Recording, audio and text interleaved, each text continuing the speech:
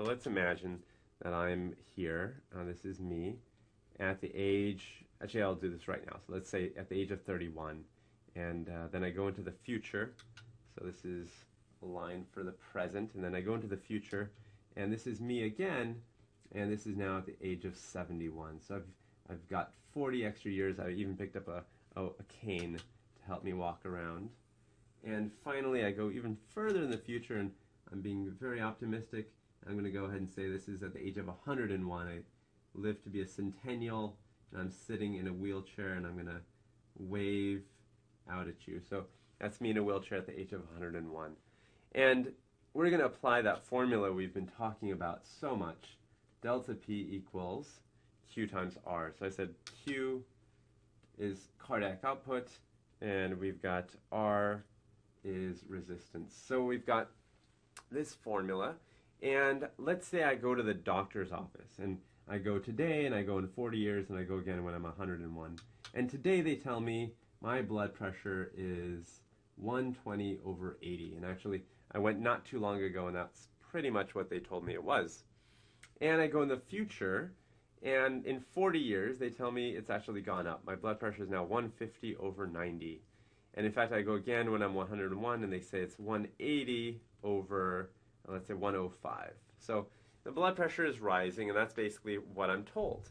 And they say, well, you got to make sure you eat well and exercise, and that should help your blood pressure.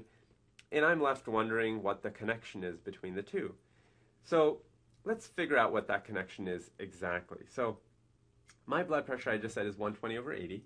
And if I want to figure out my mean arterial pressure, so my mean arterial pressure, meaning the average pressure in my arteries, I can actually use my blood pressure to give me a good guess as to what it's going to be. So I know that I spend about a third, my mean arterial pressure is going to equal a third times my systolic, because I know I spend about a third of the time, my heart does anyway, spends a third of its time beating, and it spends 2/3 of its time relaxing, and the relaxing pressure is the diastolic pressure, that's 80, and so that works out to about 95. And so that's how I came up with that 95 number, and that's also why it's not exactly 100, which is what you would think an average would be between two numbers, but it's because we don't spend the exact same amount of time in systole as diastole. So then if I wanted to figure out here, it would be 1/3 times 150 plus 2/3 times 90, and that works out to 110. And if I wanted to do it at the age of 101, my mean arterial pressure would be 1/3 times 180 plus 2/3 times 105, and that works out to 100 and, let's see, 60 and 70, 30. 130. So I figured out my mean arterial pressure, and then I also, let me write that with a line, I also need my mean venous pressure, because we know we're going to have to subtract the two from one another to get the delta P, delta meaning the difference. So mean venous pressure right now is about 5. And let's assume, this is one of a few assumptions we're going to make, let's assume that it doesn't change, that over a few years, it really stays around the same. It's about 5. Well, then if I know that, my delta P is easy to figure out, right? I can just take 95 minus 5, and that'll get me 90. And I can take 110 minus 5, and that's 105. And I can take 130 minus 5, and that's 125. So I figured out my delta P, which is basically my mean arterial pressure minus my mean venous pressure, and that equals my delta P. Okay, so far so good. Now, let me change colors to figure out my Q, my flow. And right now, I have, let's say, a stroke volume. I'll write it up here. Stroke volume, meaning each time my heart beats, about 70 milliliters of blood go out. So each time my heart beats, it sends out to the rest of the body 70 mLs of blood. And that's based on the fact that I'm about 70 kilos. And my heart rate is about 70, very relaxed heart rate. And let's assume, just as we did with the mean venous pressure, that that doesn't change. So this is not going to change over time. So this works out to about 5 liters a minute, because Q is simply, let me write that here, Q is simply SV times HR. And so I'm just multiplying those two numbers together, and I get about 5 liters a minute, and it doesn't change over time. So 5 liters a minute here, 5 liters a minute here. And I should probably mention all of my pressure units should be millimeters of mercury. I didn't write that just to not clutter up the board, but let's just assume that, well, it's not assuming, it is millimeters of mercury. So now, using my equation, I can now say, well, delta P, and actually maybe up here I should even change this to be blue so that I'm consistent.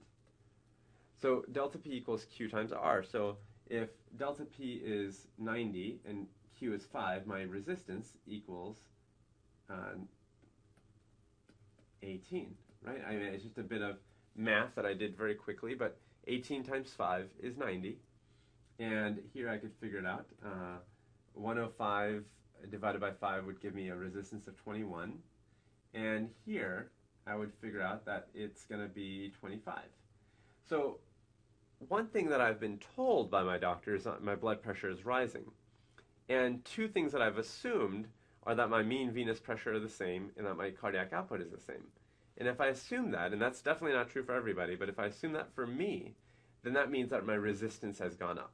Over time, my resistance has gone up. And let's now change screens and figure out how that could possibly happen.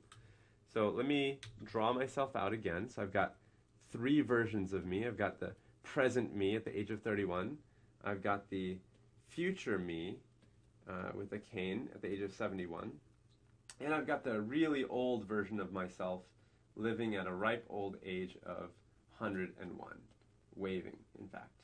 So 3 versions of myself.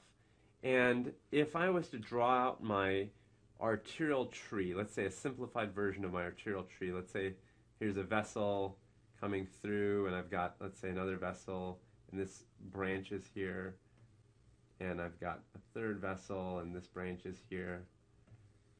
Right now, my arterial tree looks pretty good, pretty clean, and that's why my resistance was 18. You know, blood is flowing through very smoothly. It's going out this way to feed the kidney and maybe my ears and my eyes and my foot. And it's basically making its way through no trouble. Now, at the age of 71, something happens. Actually, let me just draw a little divider line. At the age of 71, something happens. I have, let's say, the same arterial tree. I'll try to draw it the same way. Except now I've been eating for 40 years, you know, foods that are not the best, and I certainly haven't exercised a whole heck of a lot. I haven't gone to the gym very often, and now I've got buildup of plaque. So let's say I've got a plaque right there, and I've got a plaque, let's say another one right there, and let's say I have a plaque right there. So I've got 3 little plaques, and we'll get into plaque and what it's made of exactly in a future video, but for the moment, just think of it as something that's blocking up that vessel.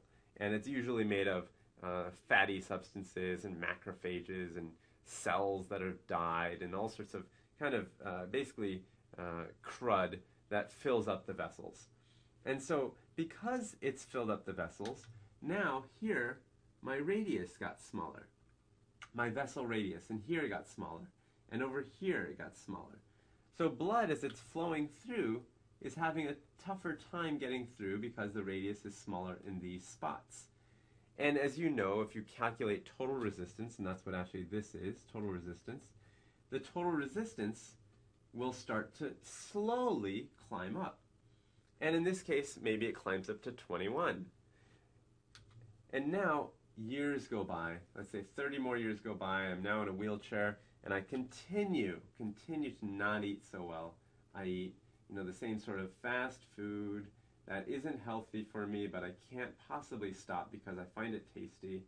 And at the end of the day, my vessels look like this.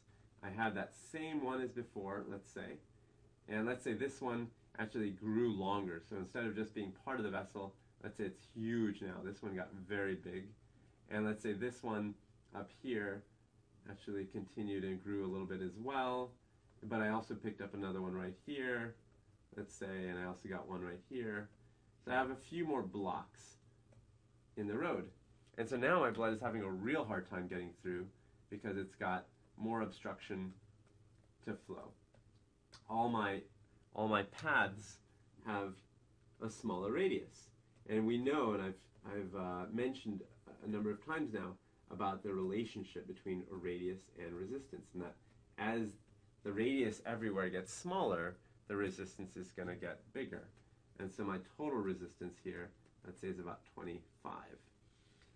So now you can see how eating a certain way and not exercising is going to lead to potentially developing these plaques that act as roadblocks and get in the way of blood flow. And the reason that that's a problem is that as we see now the radius gets smaller, the resistance goes up. And in the previous slide here, we actually can see now that as the resistance goes up, assuming that the other things kind of stay the same, your blood pressure can go up. And so when you hear in the doctor's office that you have a blood pressure of a certain number over a certain number, that's one thing that we can measure. And what it tells you is a little bit of information about some of the things that we can't easily measure, such as resistance. So let's stop there and we'll pick up.